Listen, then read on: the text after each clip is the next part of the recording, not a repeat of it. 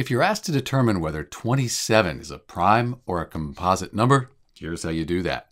So let's look first whether 27 is a prime number. So, is it a positive integer? It's a positive number here, it's a whole number, so yes. Is it greater than 1? 27 is greater than 1. And are there only two factors, 1 and 27, that divide evenly here into 27?